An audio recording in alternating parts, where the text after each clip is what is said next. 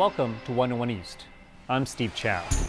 Thousands of asylum seekers have risked their lives trying to get to Australia on small rickety boats. To stop them, the country sends these people to detention centers on remote Pacific islands. But that is causing friction with local communities that live there. We should be closing nothing. We should be matching them, telling them, enough! We will not allow this. Inside the detention centers, frustrations have sparked violent and deadly riots. Those being held call it prison.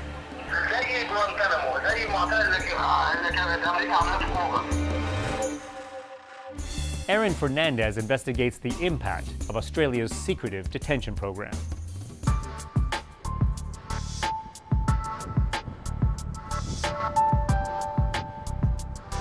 For people fleeing war and persecution, this is the life they perhaps dream of. A sunny day in Australia's largest city, Sydney.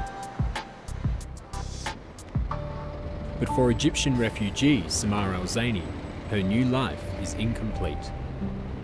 Her brother, who tried to reach Australia, has been sent to a detention centre on an island in the Pacific Ocean.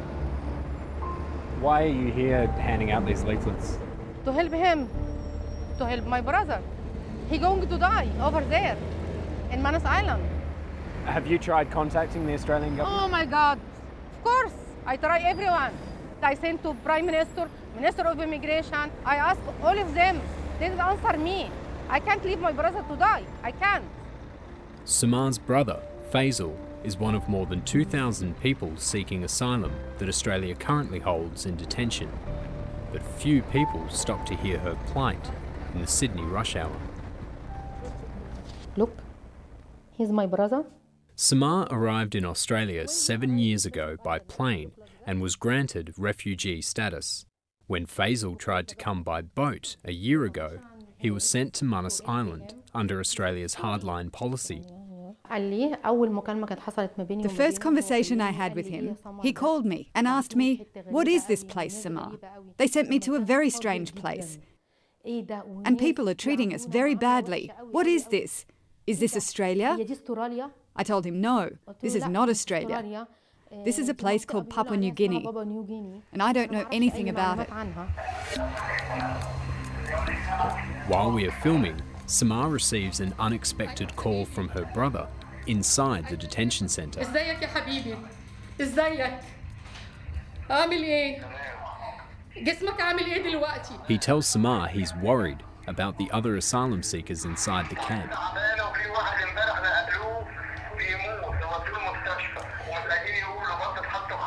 انت سألت اي حد امتى هتمشي من عندك؟ سألت اي حد؟ الكلام ده مفيش الكلام ده خالص. محطوط كأنك في معتقل زي جوانتانامو، زي المعتقل اللي كانت امريكا عاملاه في كوبا.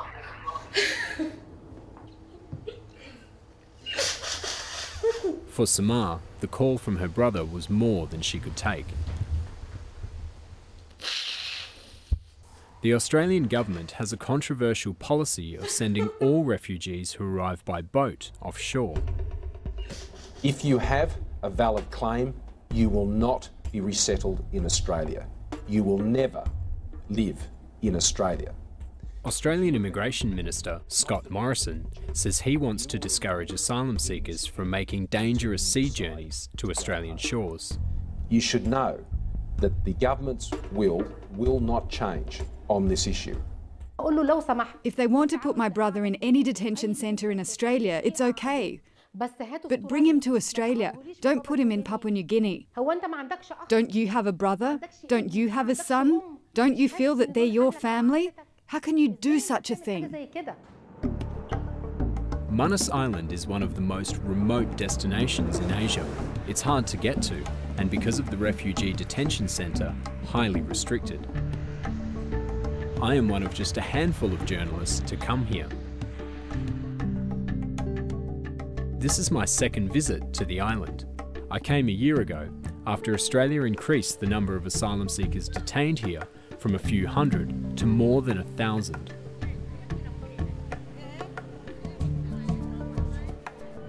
I've come back to find out what effect it's having on both the refugees and the local community.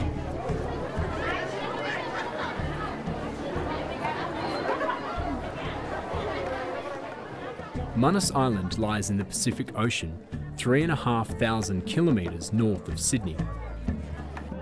Home to more than 60,000 Indigenous Melanesians, it's an idyllic tropical haven surrounded by coral reefs. But it's also one of the poorest regions of Papua New Guinea, a country that ranks amongst the least developed in the world.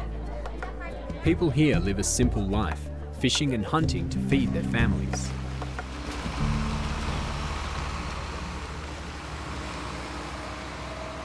But hosting Australia's detention centre is changing the pace of life on Manus Island. I've lived in Manus all my life. I've worked in Manus all my life also. Since taking office, I've been mayor for almost a year now. Ruth Mandrakamu is known to everyone on Manus as Mama Ruth. She's the mayor of the island's main town, Warrangau. But like everyone else, she was caught off guard by the decision to send refugees here. The general scenario at that time was like we were caught by surprise. We were not ready. And because it was forced on us, we had no choice but to accept the decision. It was never our decision. Initially, she says people here were excited about hosting the refugee processing centre. It came with the promise of job opportunities and increased aid from Australia. We were not only excited, we wanted to see what was really happening. But I can remember from the beginning when planes started arriving to Manus with loads of transferees, like we were not allowed to go to the airport, and to this day we are not allowed to go into the center, and we don't know what is actually happening there. The local economy has picked up since my last visit. Business is booming, construction sites are appearing all over town, and for the first time the island's roads are seeing a steady flow of traffic. We have only road di Kamno town access block and one plata solia. Tam or something kami has. People stand up with our mouths open because people are looking more than something before. Now this but it's all in the name of development. But me plato guanem. Me plalo come back behind 1 year. Me looking planty tennis. Planty tennis. Yes. Me thinking ma'am all get the line all hamamas no this kind change come up. No, me nothing. Me nothing. I mean, all people will only come making business blong na this la, bali hamamas. But for people like us that live in town, and it's really difficult. For many here, the development the refugee processing centre has brought comes with major downsides. Mama Ruth tells me her biggest concern is that the cost of living is now rising. She's supposed to put the price up, increase the price, because no good PMV come long and all increase in price. The boat run long and come. No good price go on top. She's got no choice but to increase the price of her catch. Prices may have gone up, but the Australian government says it is spending over $500 million to upgrade infrastructure in Papua New Guinea in return for hosting asylum seekers. Manus Island's General Hospital has received new equipment and has been promised an upgrade. It's basically a new hospital with a new, the capacity will be much, much bigger. Dr. Otto Newman says that wouldn't have happened without the detention centre. Now that the processing centre is there and the asylum seekers are coming to use our facilities, we have no option but to upgrade our facilities, and I have to say that the Australian government has come good in those areas. The hospital facilities are basic. Until now, simple services like blood tests were done manually. New equipment has allowed doctors to see results in just minutes. This hospital will be one of the best in the country, which means that it's going to be a good centre. And with the equipments that are coming, my goodness me, I can see already that the hospital is undergoing, very rapid changes also. But even with these improvements, hospital resources are lacking. Asylum seekers treated here often complain about the poor conditions. Basically, some of them are coming from very rich countries, and the level of care is very high. And they expect that to provide the same services for them. At the hospital's dental clinic, a sign says there is no running water. Dr. Joanne Baiwa says she often turns asylum seekers away without treatment. I got the filling materials and stuff like that, they're all expired, but we still keep them because we can use it with the local patient. But online camp, we don't want to do that. Because we might get into trouble. And they complain a lot, so they might report us that we are using more expired materials long. So.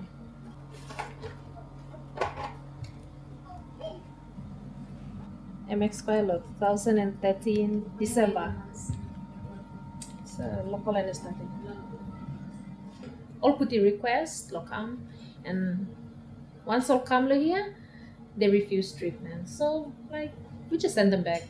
If they don't want us to see them, we send them back. I leave town and drive towards the detention centre. I want to find out if local communities living in its shadow are benefiting from increased Australian aid. I've arranged to meet village leader George Lokua and find him by the side of the road. All right. Yeah, right. Go down no kisim sample talai pas. Talai? Talai. Okay. Look at that. You think you go down na person na sanap na one of this like inside middle by around one tayu.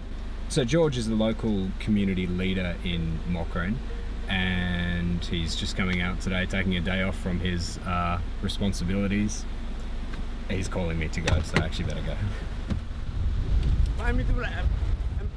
Like many on Manus Island, George had hoped hosting the detention centre would help the men in his village get jobs and improve their way of life. But those hopes are fading. In the year since the number of refugees arriving to Manus Island increased, he says not much has changed. George tells me later today he is hosting a meeting of disgruntled locals who are demanding the benefits they say they were promised. One boat was processing some stuff, some services. Government of Australia and the Papua New Guinea landowners. Supposedly, no giving services come down, so people must pass him. Pass him or get that? Yeah. The meeting draws people from George's village and surrounding areas. Manus Island MP, Ronnie Knight, is supporting the fight to get a better deal for locals. People are getting more and more frustrated.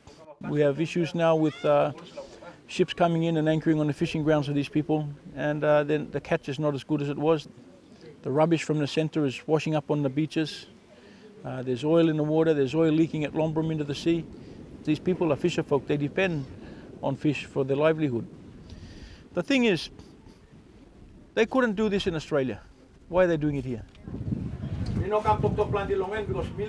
The list of concerns about the detention centre is growing, particularly over jobs. Australia says over 1,000 locals are employed, but Ronnie says they are all low-paid positions. Ask them how many of them are supervisory roles, how many of them are, managerial roles, how many working in an office. You'll find that most of them are washing dishes, doing laundry, cutting grass, all menial jobs. Yeah, I want to do some work with welfare. Okay. Now, looking people, no, this is not, you are overqualified for this job. Tensions in the community are fast reaching boiling point. We cannot sit down and wait. Now, we are too good. These people here are too good. I think the entire Los Negros and Manus too, you mean good lying to us. We should be closing nothing. We should be matching them, telling them, enough! We will not allow this. At the end of the day, the people are the ones that are affected by it, and when the people say enough is enough, they can really destabilise what's going on at Lombrum. And if they decide to do what they are thinking of doing, you will find that Manus is not the paradise that most of these expatriates think that it is. The detention centre is only a short boat ride from the village across the harbour, but it's strictly off limits. From the water, you can see the facility where more than 1,000 detainees live. It's here they undergo background checks before their claims for refugee status can be approved. It looks quiet, revealing little of life inside. But earlier this year, the centre exploded into violence. Detainees rioted over 2 nights, angry at being told they could be held here indefinitely. Police special forces opened fire at the camp. Asylum seekers were dragged from their rooms and beaten by local security guards. Most of the locals employed at the detention centre are too afraid to speak on camera out of fear they'll lose their jobs, but one man has agreed to tell me what he saw that night. We arranged to meet, and I agreed to conceal his identity. What do you remember? A guard at the facility, he tells me he understands why the asylum seekers were frustrated. Life inside the camp. The asylum seekers are not being processed within a set time period. Some of them are really frustrated, and you'll see they're psychologically affected because of the waiting. Before the riot broke out, he says he heard asylum seekers chanting for their freedom. That's when we heard the sound of firearms. And while I was still at the compound, I saw someone being carried in a white sheet. I found out later that someone had died. The man who died was 23-year-old Iranian asylum seeker Reza Barati. An inquiry found he died from head injuries, and 2 local workers have been charged with his murder.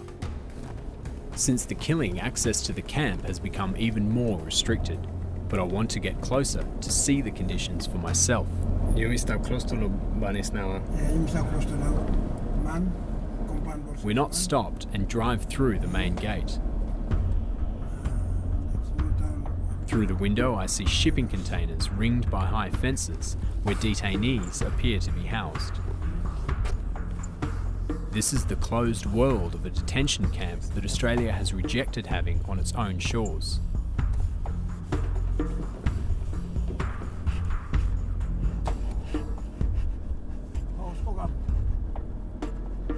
Groups of asylum seekers exercise, while security guards watch on.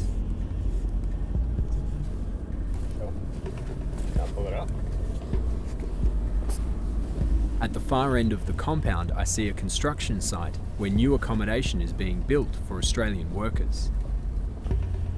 But as we continue driving, our camera is spotted and our vehicle stopped. Security bus.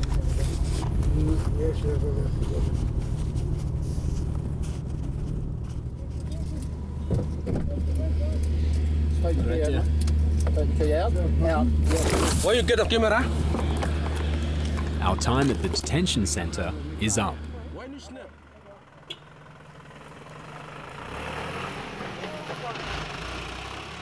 It's hard to know what the Australian government plans to do with the 1,000 detainees being processed on Manus Island. Originally, it said they would be resettled in Papua New Guinea if they were found to be genuine refugees, but signs are starting to emerge that plans may have changed. Rex Guncuts is a subcontractor who is building a second facility on the island. This site is intended to house refugees before they are released into the community, but Rex says it's been scaled back. From the beginning it was supposed to be a large facility, and then it has been downsized, and therefore we have no job available for us. Every time our workman shows up there, they said, you got no job. Local workers have lost their jobs, and business people like Rex have lost money, creating further uncertainty.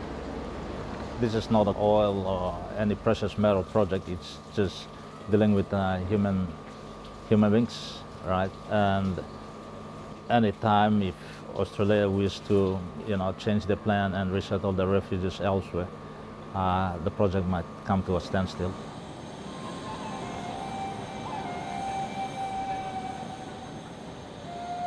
During my stay, I've met many people who have been affected by the detention centre.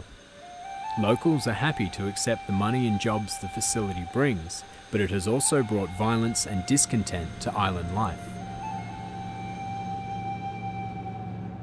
I still have many questions about the detention centre and the fate of asylum seekers being held inside. I've come to the capital of Papua New Guinea, Port Moresby. This is where plans to resettle refugees are being made. You're not a settlement, you're not a village, but you're a community. Dame Carol Kiddu is a former parliamentarian who leads a team looking into plans to resettle refugees across Papua New Guinea. But locals are against the move, and she says consultations were volatile. People were not happy about the policy. They were not comfortable. They were quite happy for people to be processed here. But, you know, the idea of resettling people here, when they can't provide the services for their own people, you know, that was their concern. Papua New Guinea already has problems providing employment and housing for its own residents. People from rural areas are moving en masse to urban centres and end up living in squalid conditions. We always say this is like a refugee camp. Oh, it's like a refugee camp, our own people who are being moved out. Squatters here have been relocated from illegal settlements. It's a struggle for them to access clean water, electricity and permanent housing. This is why very few refugees held on Manus Island want to be resettled in Papua New Guinea. There was a small number of people under 30. Yeah, I can't remember the exact number. Despite the challenges, the governor of Port Moresby says the country can make resettlement work. Pauwis Parkop is a former human rights lawyer. He believes introducing refugees here can help solve some of Papua New Guinea's problems. Why should we allow them to languish in those detention centers when they can be useful to our country and our people? Right now we have needs for teachers in the, the schools and the learning institution. I'm sure there are people there who, while waiting for their future, we should be utilizing them now. He's urging the government to not only resettle the refugees here, but to close the Manus Island detention centre and allow asylum seekers to live in the community. And the people now incarcerated in the detention centres in Manus, the only crime, around if you call it a crime, is that they just want a better life and an opportunity to prosper in their life. They haven't committed any wrongs against the state or against the people of Papua New Guinea. So it's not our law to detain such people. But in the year since Australia announced its policy, not a single refugee has been resettled. More than 400 asylum seekers instead accepted thousands of dollars from the Australian government to leave the detention centre and return home. Australia's detention policy appears to be working. The number of asylum seekers arriving in Australia by boat has slowed dramatically, according to government figures. The Australian Immigration Minister refused to be interviewed for this program, but recently he signed another agreement, this time with Cambodia, to begin settling refugees there in exchange for a reported $35 million in aid. Meanwhile, the human cost continues to rise. In September, 24-year-old Iranian Hamid Kazai died, reportedly from an infection after cutting his foot inside the Manus Island detention centre. My brother told me the treatment is very bad. People are getting sick and left to die. The evidence is strong. People have died. For Samar, thoughts of her brother in detention never leave her. Put yourself in the same position as those living in the detention centre there. It must be closed. Manus Island must be closed. Sending refugees to a remote island is an experiment in how to confront a growing international problem. With more people fleeing war and poverty, nations everywhere are trying to find ways to stem the tide of refugees. But those trapped in the misery of prolonged detention face an uncertain wait for their new lives to begin.